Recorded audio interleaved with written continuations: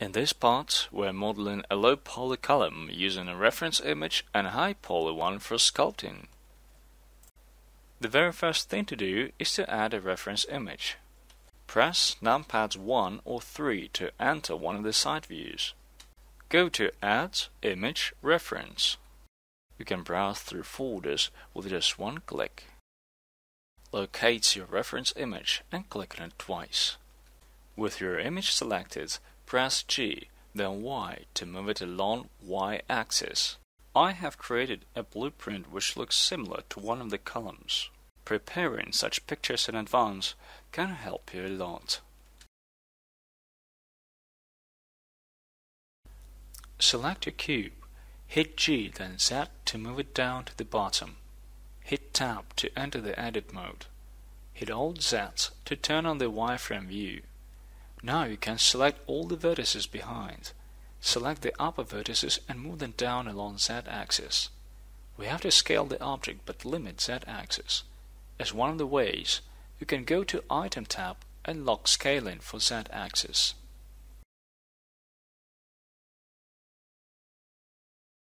I'm choosing the most convenient view in terms of the tutorial. You could go with the orthographic view as well by pressing Numpad 5.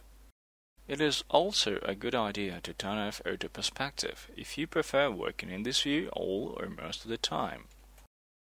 Now you can switch between side views and stay in the orthographic view when you start rotating the camera.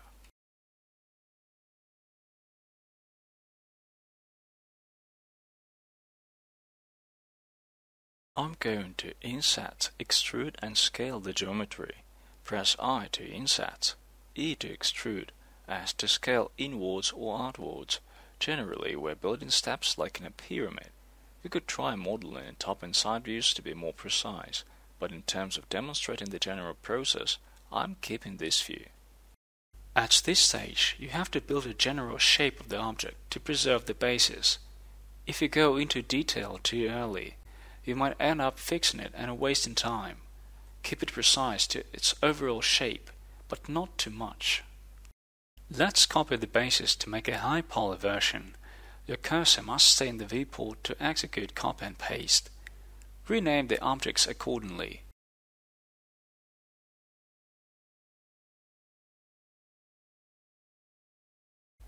Delete the pattern if you don't need it.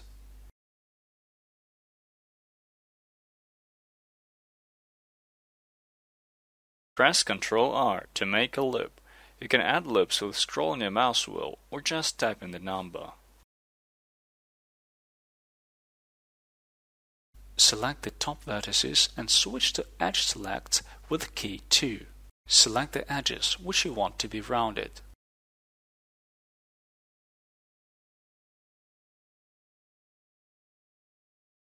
Open the context menu with a right click. Go to LoopTools and choose Circle. If you don't have this option, you have to turn it on in Preferences, Add-ons, LoopTools. This way we can preserve quad topology while having square and circle shapes combined together in the same object. Well, you could separate the platform and the pillar, but it wouldn't serve you well if it came to sculpting, texturing or using it as a game asset. Now hide the low poly and unhide the high poly. Go to a side view.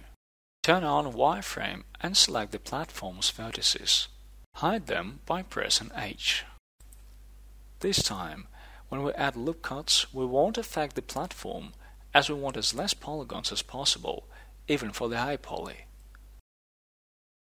Add around 50 loop cuts. You could go with 30, but I prefer to have a smoother surface. Select the top vertices, hit X and choose to delete the faces. We actually can't make the top rounded with so many faces inside using LoopTools, as we would get wrong topology. However, we can have it as N-gon. Press F to create a face. Select the edges you want to be rounded like we've done before.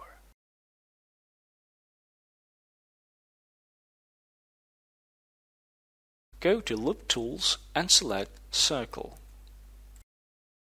Add an additional loop cut at the top.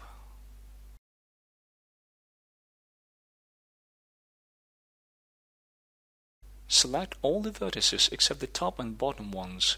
This way we're creating borders for Smooth modifier. Go to Vertex Groups and create a new group. Name it somehow Smooth and assign the selected vertices.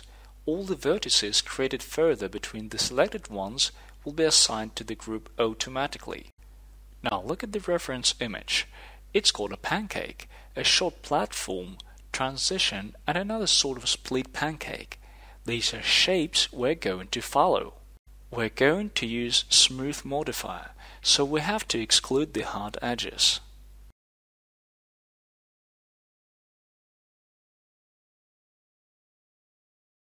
We need to add some loop cuts to make it work more precisely, but not too many.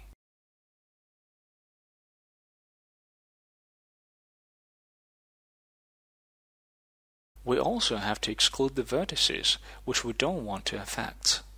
Select the group and hit Remove. Deselect these vertices and hit Assign again. Let's pinch the middle.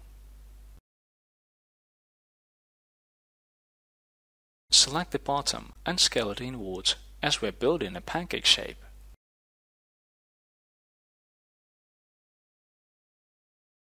Let's correct the vertex group.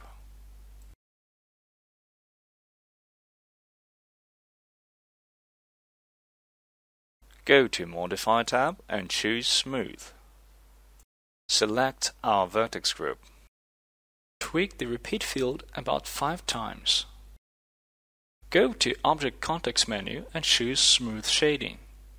It actually imitates smoothing geometry without affecting it. Go to Edit Mode and unhide the platform by hitting Alt-H. Let's also correct the shape.